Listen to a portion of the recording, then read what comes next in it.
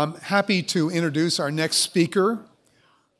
David Autor is Ford Professor in the MIT Department of Economics. He's also a co-director of NBER's Labor Studies program.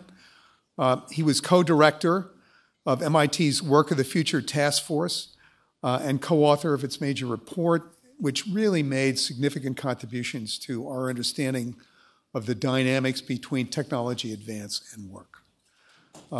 Frankly, for my money, David is the most insightful labor economist now out there, deeply engaged in the societal implications of the issues that we're talking about today. Don't miss his writing. He's going to review the reality that U.S. manufacturing employment has lost tremendous ground over the last 3 decades, how the landscape of trade, technology, and public policy have really shifted in more recent years. And he's going to discuss how we got to this point and what changes are now underway and what this may mean for the manufacturing workforce in particular. David. Thank you.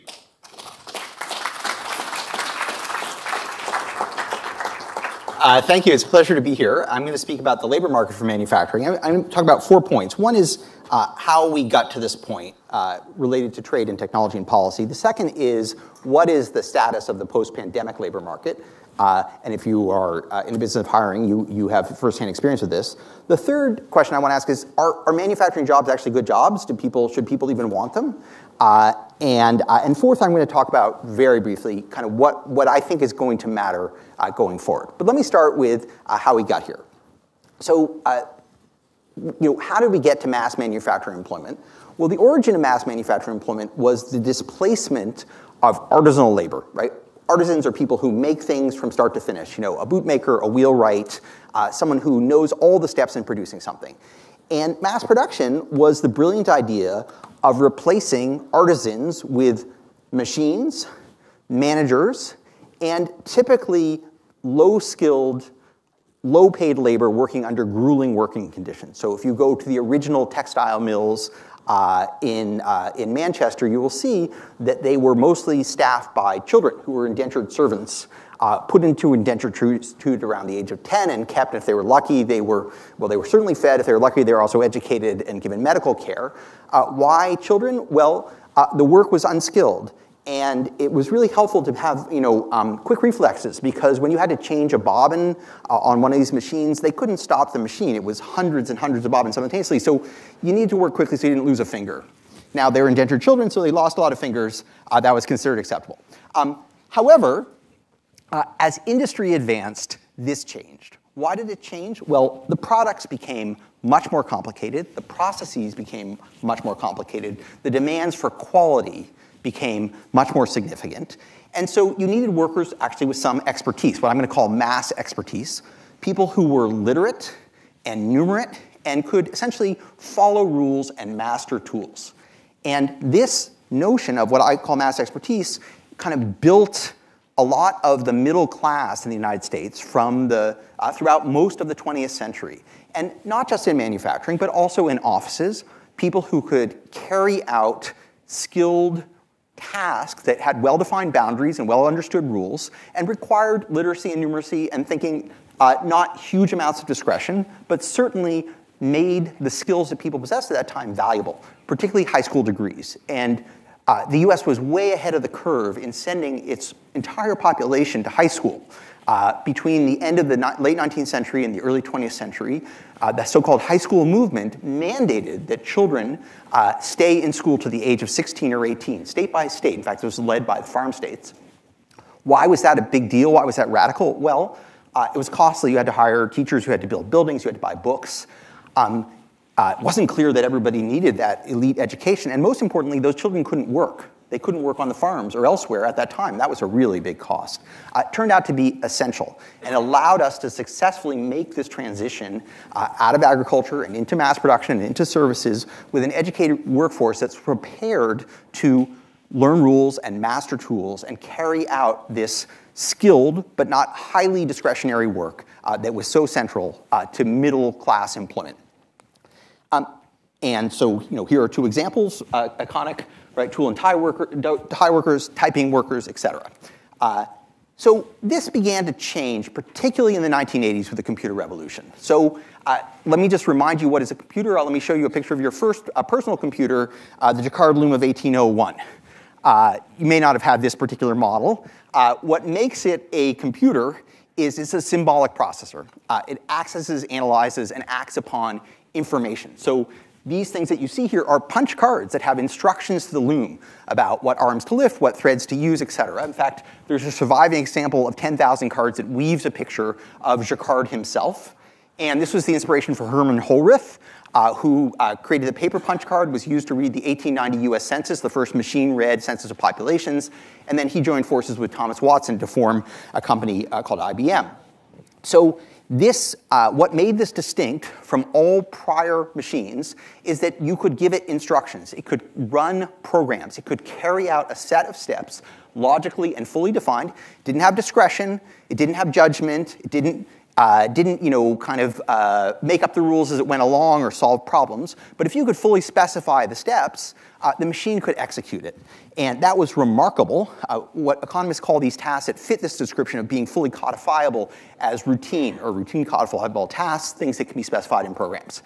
And then that was really helped along by a significant cost decline. It's estimated that the real cost of computing, of carrying out 1 million stored instructions, fell by over 1 trillion-fold from 1950 to the present. So that creates a lot of economic incentive to figure out, hey, what can we use this for? What things fit this description of routine codifiable tasks that we can have a machine execute instead of an educated person? Now, it turns out there's a lot of things that we want to automate that we actually can't automate using these rules and procedures. This is what some call Polanyi's paradox, which is the philosopher Michael Polanyi said, we know more than we can tell. Right? You could not teach your kid to ride a bicycle by standing up on a blackboard and explaining the principles of gyroscopics, right? You don't understand it, and it wouldn't be useful. What you do is you put your kid on the bike and you push and you hope for the best, right? Why? Many things that we learn through tacit knowledge. And so there are a lot of things that we do that we don't actually know how we do them, right? So riding a unicycle or telling a joke, right? These are things that are very hard to computerize traditionally prior to AI because we don't know the rules, right? So the computer era gave rise to a very particular pattern in the labor market. Many things happened. I'm oversimplifying here, but I think this is important. Computerization replaced a lot of that mass expertise, a lot of that learning the rules, mastering the tools. Machines could do those things because although they were skilled activities that required analytical thinking, literacy and numeracy, they could be codified as software.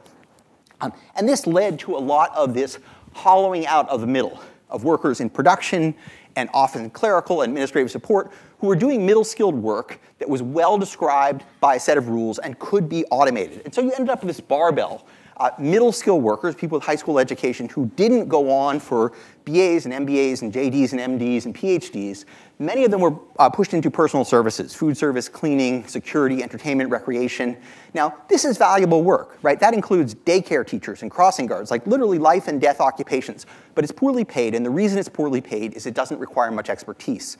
It uses generic skill sets that many people possess, and therefore they don't have a lot of scarcity value in the labor market. It was also highly complementary, by the way, to elite expertise, people who are making professional decisions about how to care for a patient, how to design a building, how to architect a piece of software. Well, having access to this computing power, the thing that executes the rules and gives you the data, that increases the value of people who can make good decisions. So this, if you happen to be in this category, which I presume everyone in this room is, these have been a good 4 decades for you. Okay. Unfortunately, this has this displacement. So, Eric Schmidt, former CEO of Alphabet, said, where are those mass experts now? Well, they're either developing apps or they're boxing Amazon orders, right? It's really led to this bifurcation. Okay, so now that brings us, that was how computers and computerization, let me say, it eroded manufacturing employment. It didn't wipe it out. It also facilitated globalization. But there were fewer workers on assembly lines than there would have been because more things could be executed by machines that are following rules. Now let's advance to the most recent 20 years, which many people would refer to as the China trade shock. So just to remind you, China's share of world manufacturing employment increased from essentially 0 to more than 20% at present in the course of 30 years. And that is a remarkable world historic achievement. Nothing like that has ever occurred. And what's remarkable here is not that China is such a large share of world manufacturing now, because it's a huge resource, technologically advanced, literate country. Of course it would be that big. What's amazing is how fast it marched from nowhere, from a state of perpetual economic and political disarray, to a position of preeminence in such a short period of time. Mostly, that reflects developments within China. Right, under the leadership of Deng Xiaoping, the decision to allow foreign direct investment, to allow hundreds of millions of people to migrate out of relatively unproductive rural agriculture into export zones, the decision to use prices. This was revolutionary from within China. But then something else very important happened, which was the decision in 2000 for the US to give China permanent normal trade relations and then bring it into the World Trade Organization in 2001. And this turned out to be highly, highly consequential.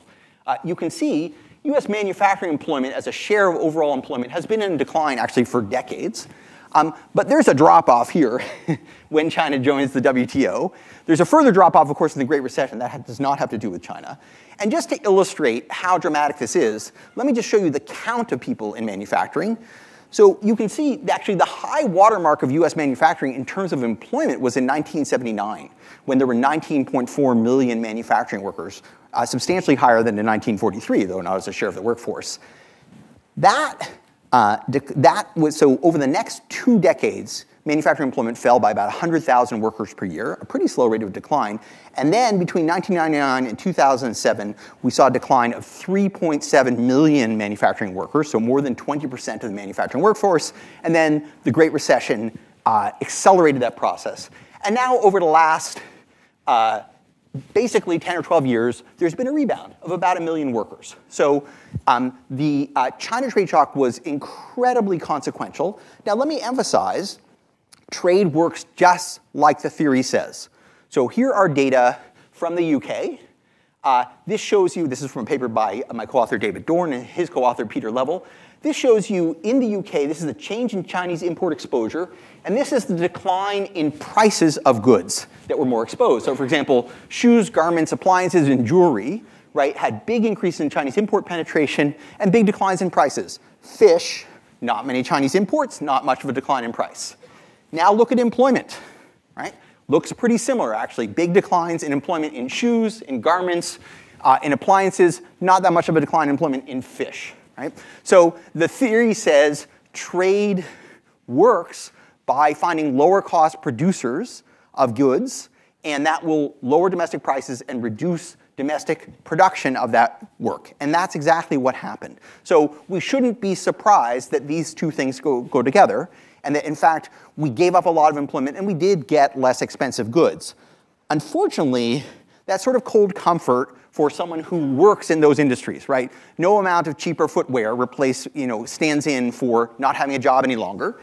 And manufacturing employment is very geographically concentrated. So the sectors in which China gained strong comparative advantage were labor-intensive, low-value-added sectors initially. So shoes, commodity furniture, doll assembly, plastics. If you happen to wear a plastic raincoat and high heels and carry a Barbie doll, you're basically you're fully using Chinese products.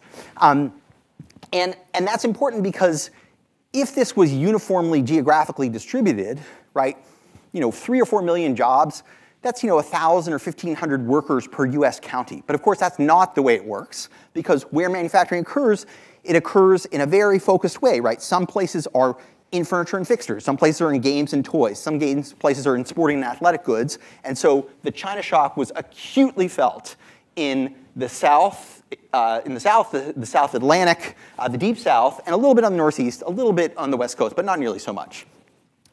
And this had pretty devastating effects where it occurred. So this just give you an example of West Hickory, North Carolina, the so-called furniture capital of the world. The percent of working age adults in manufacturing fell from 34% to 15% between 1999 and 2018. The percent of adults working at all fell from 55% to 43%. Government transfers increased a lot. I could give you many such examples, but the main point being that the reason this was so painful is it was so focal, right? This was not workers, a few grocery store workers in every town. These were entire industries that suddenly became non-viable and often were the anchors of the towns in which they were located. Now, looking forward, the China trade shock as we understood it is over. So the period you could think of 1991 to 2000 is the initiation of the shock. This is Chinese import penetration into the United States. Here I'm adding in Southeast Asia. There was this incredible intensification between 2001 and 2010. At a certain point, 8% of all US manufactured goods that we were consuming were being produced in China.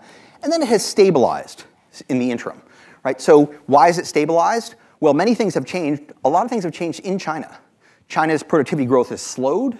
There's a lot of allocation of investment from the private sector to state-run enterprises. And of course, there's now increasingly a lot of fear around too much innovation.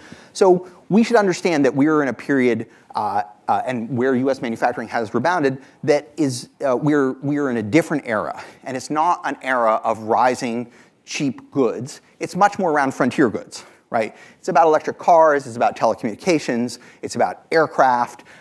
It's no longer about textiles and shoes. We long for those days, right?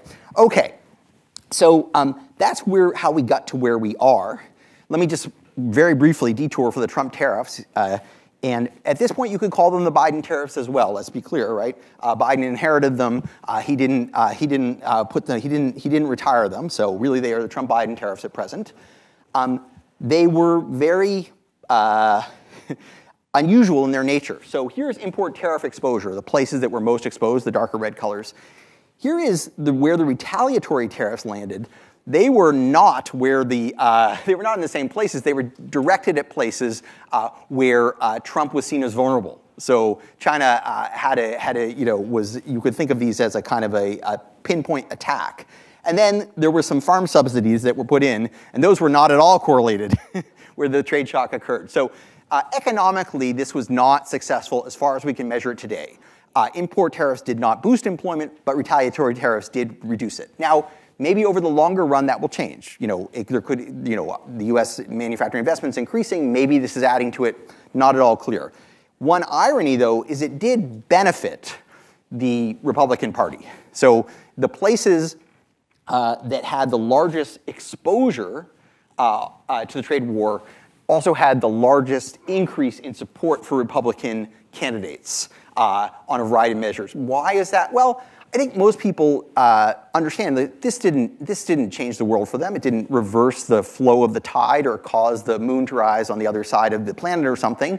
However, it did express solidarity, right? It was a political act, and people understood it as such. So I think workers felt legitimately like someone was hearing their grievances. Okay. So that brings us to the present. Manufacturing is now in a different place. We are in a different place strategically, and we are also in a very different place demographically. And the challenge of the present is labor scarcity, and manufacturers are feeling this acutely. I'm sure many of you know that firsthand. US population growth is now the slowest since the nation's founding and is not projected to increase.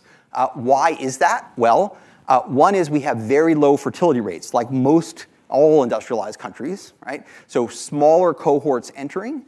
We have dramatically restricted immigration, self-destructively in my view. And then, of course, this is not about population growth, but we have large retiring populations, right? The baby boomers actually have worked longer than any generation and continue to work a lot, actually. Nevertheless, they are retiring, and that creates a fiscal challenge in terms of covering their costs with the current workforce that is not growing quickly. One of those consequences of that is the unemployment rate actually has been falling since 2010, right? And great, 7 minutes, I'm good for that. Has been falling in 2010. It was hitting historic lows in the later years of the Trump administration. The Trump economy was a good economy from the perspective of blue-collar workers. When we saw the pandemic, we thought, we'll never get back to where we were, but lo and behold, we're back there and better now. In fact, the labor market for black Americans has never been stronger as far as we can measure it. The gap in unemployment rates, the rate of wage growth, the rate of movement into higher skill jobs.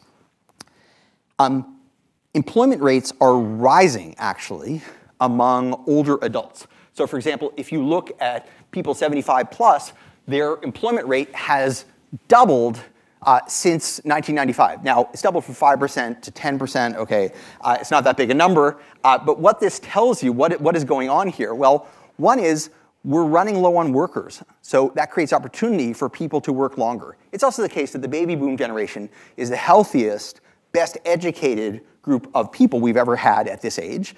And they work in actually not that physically demanding jobs. So, for many of them, it's a good thing. I mean, in my department, if you die at your desk, you can carry out most of your work duties for the next couple of weeks anyway, before anyone really gets concerned.